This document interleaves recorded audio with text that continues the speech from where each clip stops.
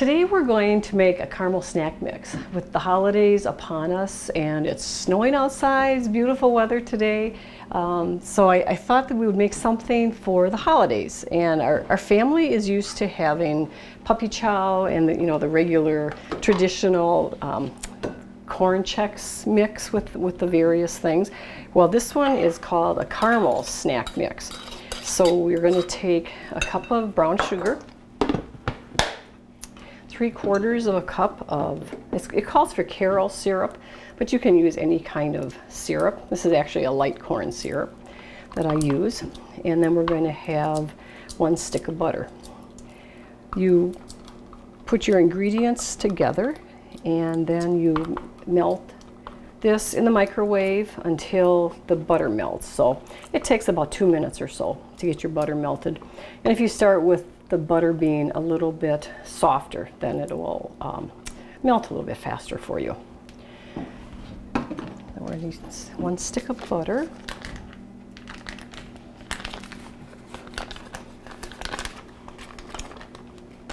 It's nice to try some different recipes. I know our kids like to come home and always look forward to coming home at Christmas time during the holidays. And I think, for the kids growing up, it's always fun to try, some new things, and they're always just waiting to see what we've got made for them, when they get home. So I thought it'd be kind of fun to try something different.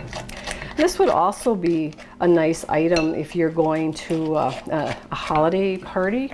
You might not necessarily take it, for the party, because usually your host is going to have everything already set as to what they are planning to have for their party. But you can make up a little gift bag or something like that, and just take it along for a little gift. So I'm just going to put this on high for about 2 minutes, and while I do that, then I'm going to get the rest of my ingredients ready. So first, before I put my ingredients in here, we're going to just use it's something like Pam. It's just a vegetable oil. This is actually canola oil, so that works. Calls for a 12-ounce box of Crispix. It doesn't say Crispix, but one side is rice and the other side is corn. So we've looked, and this is the only kind that we've actually found is the Crispix brand. When you're putting this in, you want to try not to get all of the crumbs from the bottom. So you want to try to keep as many whole pieces as you can.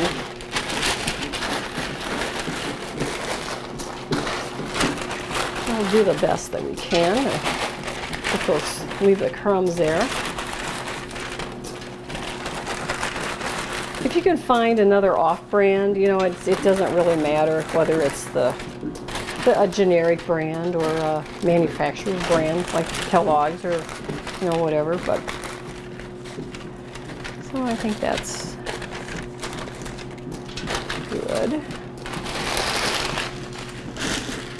The butter is starting to bubble a little bit, so I'm just going to take it out and stir it. If you've ever made, caramel corn, caramel popcorn, or toffee, it's almost the same consistency when you are melting your butter, brown sugar, and Carol syrup in the microwave.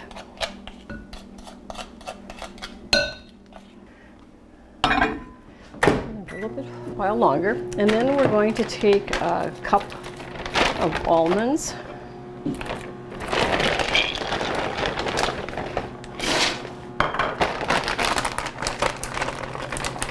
and then a cup of pecans. I think it says to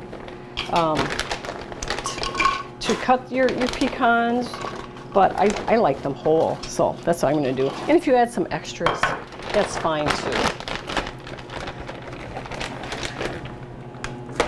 I'm just going to stir this around a little bit with my hands, and then we're almost ready here.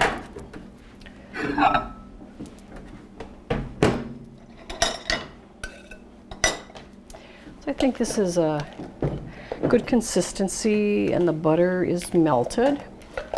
We've got that all mixed up. So now we're just going to stir in a brown sugar mixture. We want to get that all stirred in real well. Like I said, we've made puppy chow and the other corn checks, and there was actually a recipe that my son Michael had given me that has, I think it's cake mix in it or something, and they weren't quite as fond of that, so I'm not planning to make that one this year. But this will have a nice caramel taste. You do want to be careful though if you have some, for those of us who have fillings in our teeth, and if they're soft, you might want to be careful that it's just like caramel corn and some other, things that have caramel in them can be very bad on your fillings. So you might want to just be careful and eat it gingerly before you decide that it's the right thing or not. So we have that all set to go, and we're going to put it in a preheated 275-degree oven. We're going to bake it for 1 hour, and we're going to be turning it every 15 minutes. So I'll set the timer.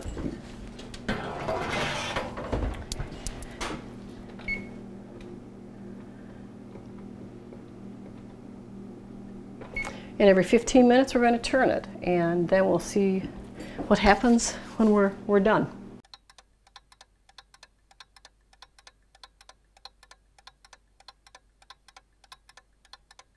Okay, now I'm going to stir this. I got the 2 pans. I'm going to stir for one last time. This is the 4th time. Every 15 minutes, as I said, you're going to be stirring it to get your mix all coated real well. So we're going to give it one more 15 minutes, and then they'll be done.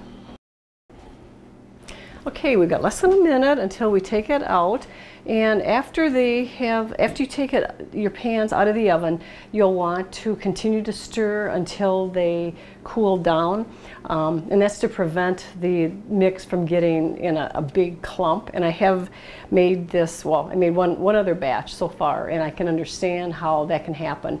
As it's the hardening, the caramel part is hardening, it's going to get really hard unless you keep it stirred, and that really helps a lot. So we'll just finish this up, and then we're just about ready to take it out. So I'm going to take these out.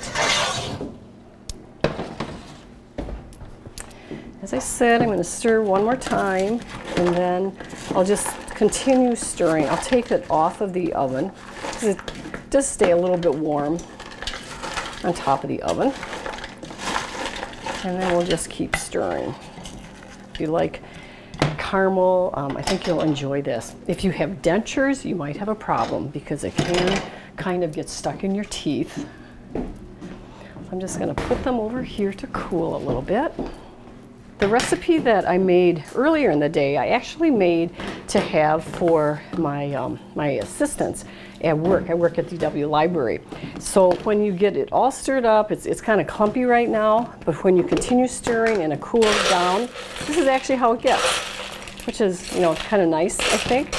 So I fixed some little bags. You can buy these little bags. I actually purchased them at Walmart in the Christmas aisle. We looked at lots of other stores and I couldn't find them, but I wanted to do some Christmas bags and give to people. And I think it would be also fun if you are going to some holiday parties and you want to take along just a little treat.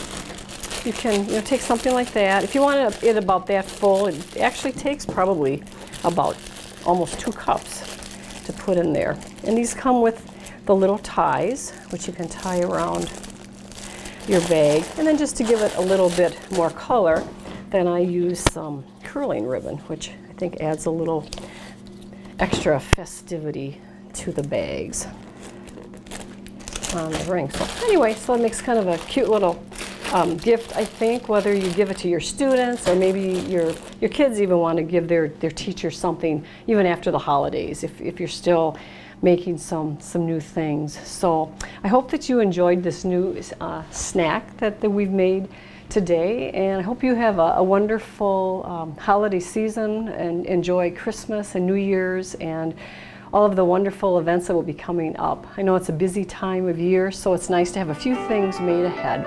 So from A Slice of Heaven, I hope you've enjoyed this episode, and happy cooking.